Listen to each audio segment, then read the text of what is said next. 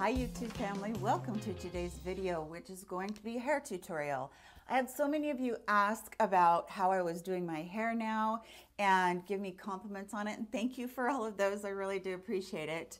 It is just a little bit time consuming, but if you're looking for something where you really want to dress up for the day, or you're even not sure how to get that beachy wave look, then I want to show you today what I do. It's quite simple. So I'm going to get into products. I'm also going to get into what I use and how I style as well. And what's really cool about doing these beachy waves that I do is that you will have some bend to your hair the next day, and I just find that I can wear that second day hair no problem. So I want to share that all with you. Okay, we're going to start out with just showing you what I use for products. The first thing I'm going to put in my hair is the Kenro Thermal Styling Spray. This firm hold, and it's heat activated. So that means that you're going to get some protection from this product as you put it into your hair or as you style your hair. And what you want to do is you want to get it all over. So this is to hold the curl in your hair. And when you first start spraying this, I just want you to lift and go underneath a lot so that all of the hair can get completely coated with the spray. And then you're going to let that dry for just a second, because what we're going to do next is we're actually going to comb that out. So it would feel really stiff if you just, touched it right now. It's going to feel really stiff, like you definitely have product in there. But that is the need, is that you need to have that product in there in order for it to keep the curl. My hair is fine and it is stick straight. Even though I do have a lot of it right now, it is very, very straight. And I did use this, this is called Thicket Cream. I'm not sure how to say this. It's L-A-N-G-E. So it's Lange. I think that's how you say that, but I'm not sure. I'm actually trying out quite a few products from them. This one is really nice. Like a dime size does my long, thick hair. So just remember, if you do decide to get this, to go easy on it. I know they were having a sale on products, and I picked up a bunch of them. And then this one is their root booster. I did use this in my hair before I blew my hair dry. All you do with this one, if you can see, there's a directing nozzle on there, and you just lift sections and spray one spray and then rub it in, and it gives your hair a lot of lift at the root. And so I used that, and then I also used their heat shield on my ends before I blew my hair dry, or blow my hair dry. And so I just wanted to make sure that I mentioned those to you, because those are the products that I put in my hair to blow it dry, even though I let it like probably 75% dry on its own. At the very end, I put, and it's still damp, I put those products in there, and I do go ahead and blow my hair dry upside down.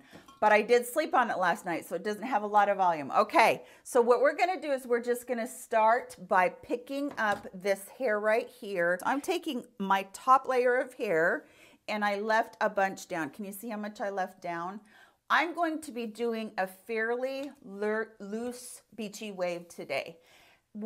How this works is whatever you pick for a curling iron, I'm using a 1-inch Hot Tools actual curling iron that has the spring on it and the clip on it there. I love this tool. I have the 1 1/4. I don't have any other sizes, but I like it because it's the ceramic titanium, and what it does is it delivers those ions or negative ions or whatever to your hair to have your hair draw the moisture and keep your hair sleek and shiny. So there's minimal damage with this, but I like to make sure that my hair is protected from the damage with other products like what I just showed you. So what happens with this size of a barrel is if I take smaller pieces, I'm going to get a much tighter curl. Today, I'm not going to be taking smaller pieces. I'm going to be taking bigger pieces because I want to have a little bit looser of a curl. So you're just going to pick up the hair however much you think you should. You will probably have to experiment with this a couple times to get it to be where you want it to be. So I'm going to clamp that hair pretty close to my scalp at the very end, and I'm just going to start twisting. And I'm just going to start twisting. And you can see this hair right here is still left out. I'm not going to take it clear to the end because I want a tiny bit of that hair right there at the end. I'm hoping you guys can see all that left out so that it can be kind of straight on the ends. And then I'm gonna just do the same. Now I'm curling this hair backwards towards the back. I do that all the way until the middle of the back there. I've got a straggler right here I need to pick up. And then I will do that on this side as well. And like I said, I'm kind of going for a pretty loose curl here. I'm not going for a really tight curl like I had the other day. But again, you just take it towards your scalp, towards the top of the barrel, twist it so that that hair on the bottom starts coming around. Keep twisting it until you feel that this hair down here is the length you want it to be. I leave about an inch out, I guess, I should say.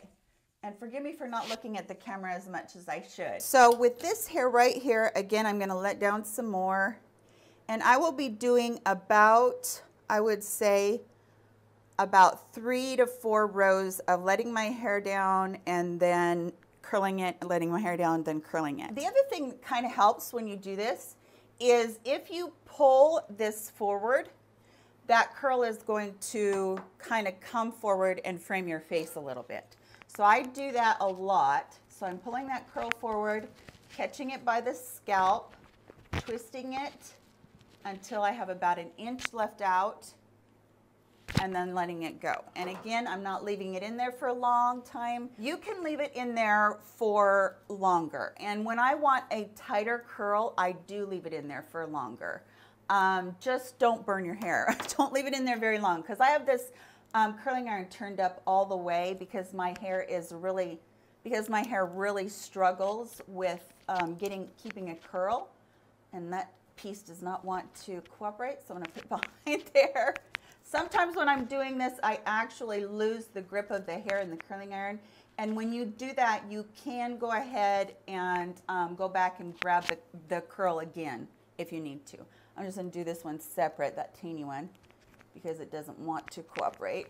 And then again, on this side, I'm pulling forward, and that's going to help to frame my face a little bit. Okay, now on this one, I'm just going to let all this hair fall. This is all my crown hair up here. And then I'm going to take all of my forward hair, or all of my hair that is on my forehead, I should say, and I'm going to just put that into a clip. And then I'm just going to continue to curl it just exactly the way that I showed you before, all the way around this part. Start at the top and then twist, release and twist until your hair starts to come around where you want it to. Okay, so I'm going to show you on this big piece right here what you want to do. This is thicker piece and it's wider, like this wide. So I'm going to just divide it in two by the bottom part, and I'm going to do that bottom part first. And it's still a lot of hair in there, so it's still going to give me a bigger curl, but if I had put the other one in, it would have had a really hard time curling. I'm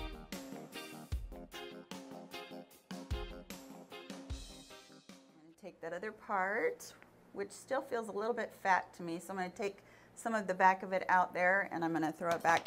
You will get a feel of this as you go along and as you do your own hair. A few times you'll get a feel for it. It's not a difficult hairstyle. Like I said, it's just time consuming, and it's a learning process too. Like the curling iron just let loose of that curl, and it's one of my top ones. I don't want it to not be curled, so I'm going to make sure I go back in, grab it a little bit tighter, and let it set.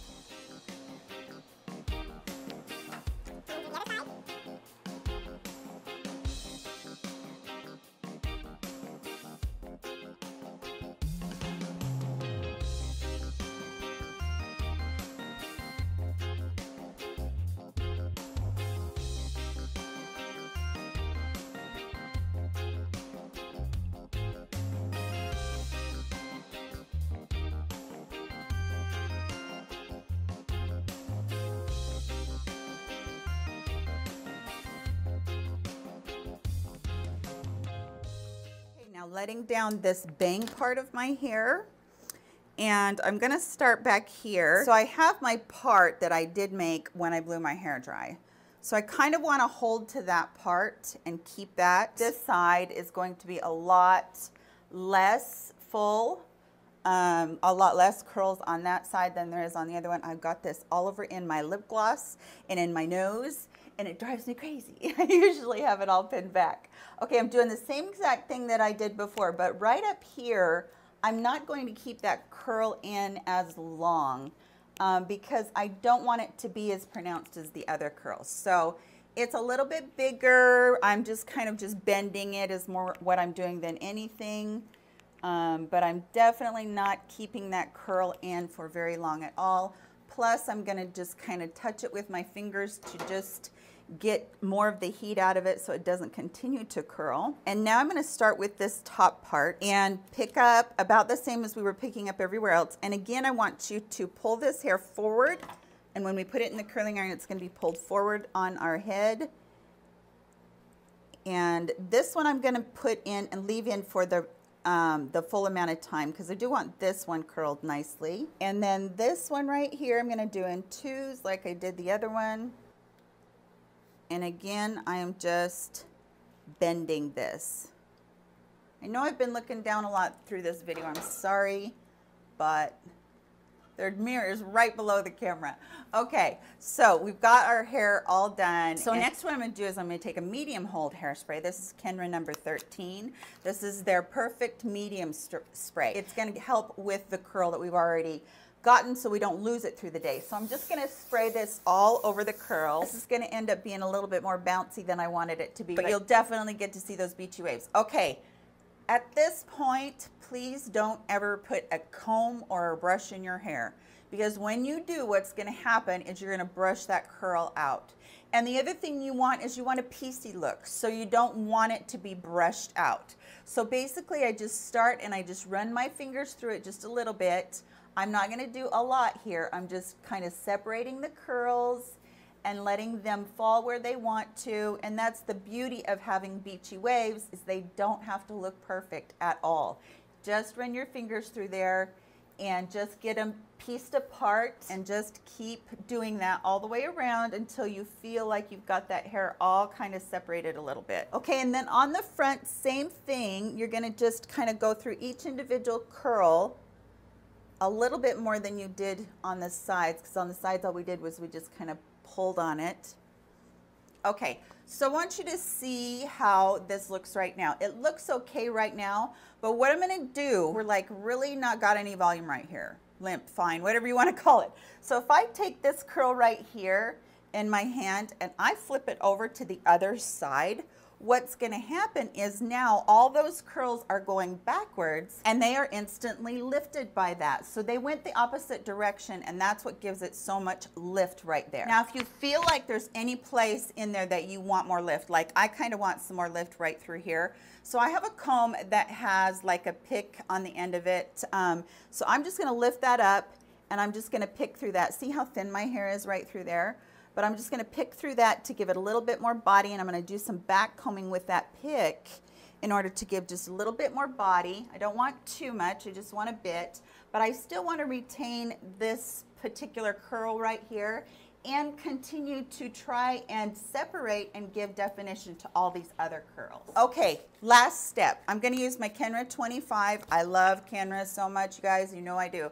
I'm going to use my Kenra 25, and wherever I want that curl to stay or that volume to stay, I'm going to spray it and I'm going to pick it up with my fingers a little bit. Kenra 25 is my holy grail hairspray. I absolutely love it. It is just one of those hairsprays that I have used forever and ever, and it never fails me. This will be my style for the rest of the day for sure, and probably for a couple of days. So there you have it, guys. I hope that you can see all of it. I hope that you liked this tutorial. So I hope it was helpful. Don't forget to give it a thumbs up, and if you're new to my channel, I would love to have you as a subscriber here. Hit the bell notification. Don't forget to do that, everybody, so that you can be notified of the future videos that I might be having.